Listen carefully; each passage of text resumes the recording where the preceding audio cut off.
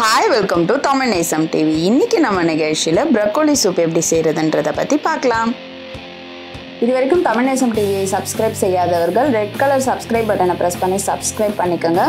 கூடவே பக்கத்துல இருக்க bell பட்டனையும் பிரஸ் பண்ணுங்க. எங்களுடைய அப்டேட்ஸ் உடனுக்குடன் உங்களை வந்து சேரும். broccoli soup செய்ய தேவையான பொருட்கள்: broccoli 1, பூண்டு 4, வெங்காயம் 1, பச்சை மிளகாய் 1, பேபி பொட்டேட்டோஸா இருந்தா ஒரு 5 எடுத்துக்கங்க. பெரிய உருளைக்கிழங்குனா ஒரு 1 இல்ல 2 எடுத்துக்கிட்டாலே போதும். பால் வந்து ஒரு 1/2 கப். அடுத்ததா மஞ்சள் தூள், மிளகுத்தூள், தேவையான அளவு உப்பு.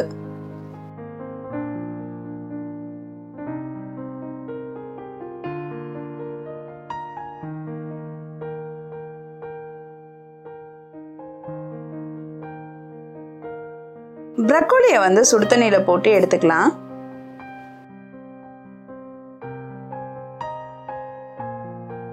broccoli வந்து லேடிஸ்க்கு ரொம்பவே நல்லது. இதுல நிறைய folic acid இருக்கிறதுனால பிரெக்னன்சிக்கு ட்ரை பண்றவங்க இந்த broccoli எடுத்துக்கலாம்.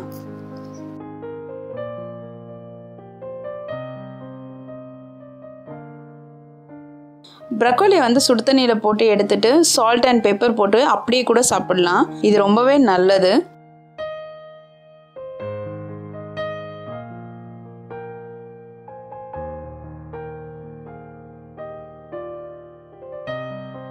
அடுத்ததா எப்படி சூப் வைக்கிறதுன்றத பத்தி பார்க்கலாம்.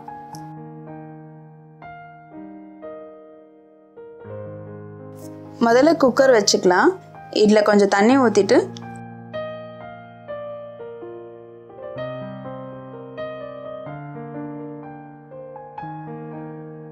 உருளைக்கிழங்கு எடுத்து வச்சிருக்கோம் இல்லையா, அதை போட்டுக்கலாம்.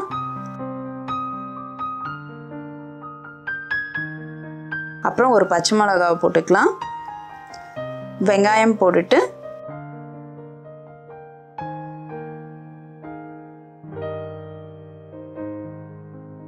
பூண்டு, broccoli,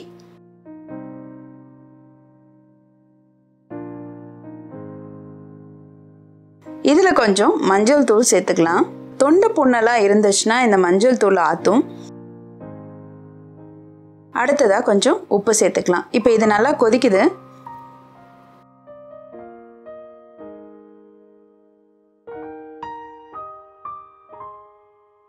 நம்ம இப்போ குக்கரை வந்து க்ளோஸ் பண்ணிட்டு ஒரு 3 விசில் வச்சு எடுத்துக்கலாம். உருளைக்கிழங்கு வேகணும் அப்படின்றதுனால நான் 3 விசில் வைக்கிறேன்.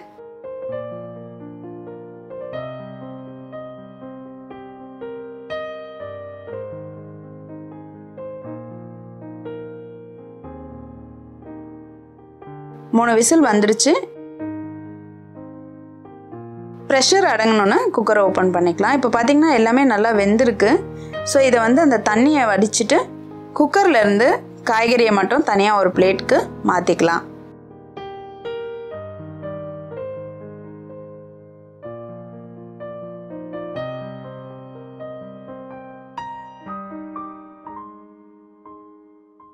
அடுத்ததாக இந்த காய்கறிகளை வந்து மிக்சியில் போட்டு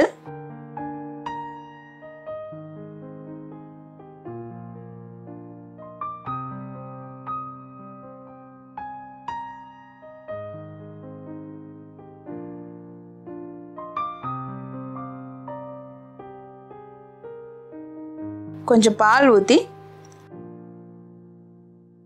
அரைச்சிக்கலாம். பேன் வச்சுட்டு broccoli வேக வச்ச தண்ணியை வந்து இதில் முதல்ல சேர்த்துக்கலாம்.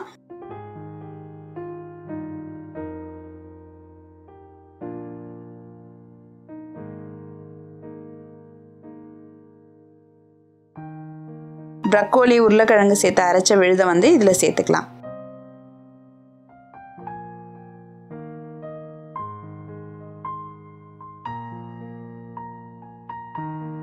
இது வந்து நல்லா கலந்து விட்டுக்கோங்க.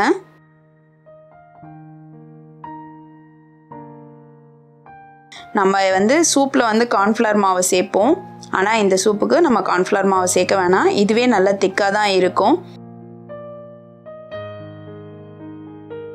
உங்களுக்கு தேவையான அளவுக்கு இதில் நீங்கள் தண்ணியை ஆட் பண்ணிக்கோங்க.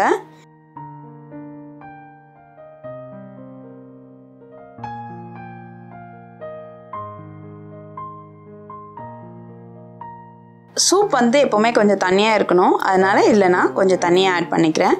இப்போ இதை நல்லா கலந்து விட்டுக்கலாம்.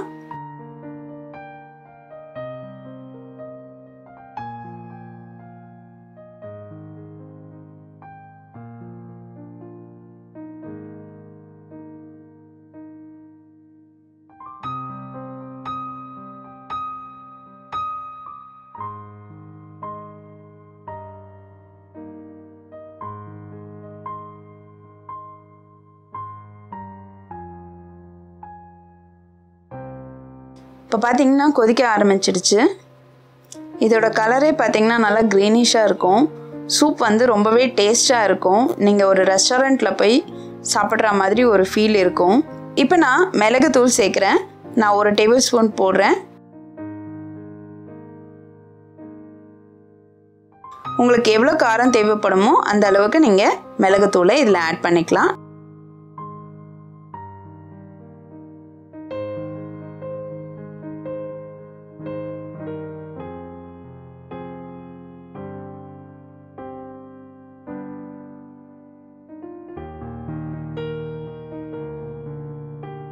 இப்போ இதை நல்லா கலந்துட்டு இது நல்லா கொதிச்சதும் நம்ம ஒரு பவுலுக்கு மாற்றிடலாம். இப்போ நம்மளுடைய சுவையான ப்ரக்கோலி சூப் ரெடி ஆயிடுச்சு. நீங்களும் இதை உங்கள் வீட்டில் ட்ரை பண்ணி பாருங்கள்.